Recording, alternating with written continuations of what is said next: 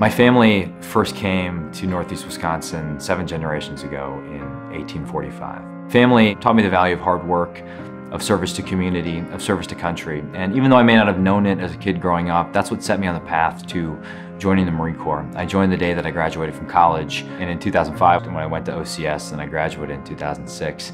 When I stood in church the day I graduated and I raised my right hand and I swore an oath to support and defend the Constitution, I believed in it sincerely, but notions of service to country and even going to war were still abstract in my mind. All I knew is that our country was engaged in something pivotal, and I knew that I had to be a part of it, and I felt I owed an enormous debt of gratitude to my family, to this community in Northeast Wisconsin, to everyone that helped raise me and all the experiences I had, and I wanted to pay back a debt I felt I owed, and I just felt that if I looked back and I didn't do my part, that I would regret it. We need people who will step up and serve. We need leaders. We need leaders who are ready to fight every single day to protect our rights, to protect what makes us great as a country, who will fight to get government off our back, out of our wallets, and to keep us safe, and to get Congress to do its actual job. We need leaders who will put service to country ahead of selfish ambition.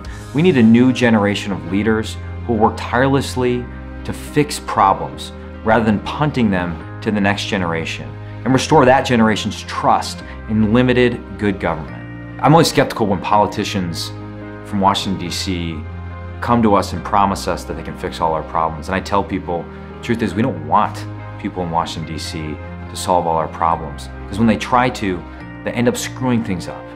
And we know that the best solutions to our problems often come from the bottom up, from our local communities, from our own families, who can make better decisions for their future than bureaucrats and career politicians thousands of miles away. And I tell people, here's the promise that I am prepared to make to you.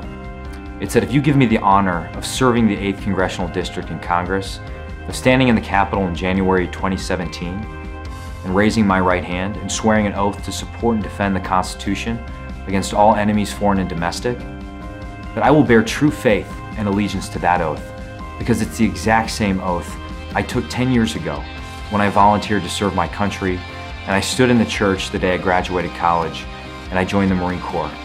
And I will work harder than anyone else in defense of our Constitution, on behalf of this community, and on behalf of your families, our state, and our country.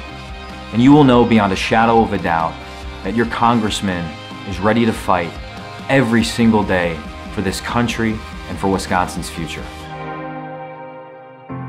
I'm Mike Gallagher, and I approve this message.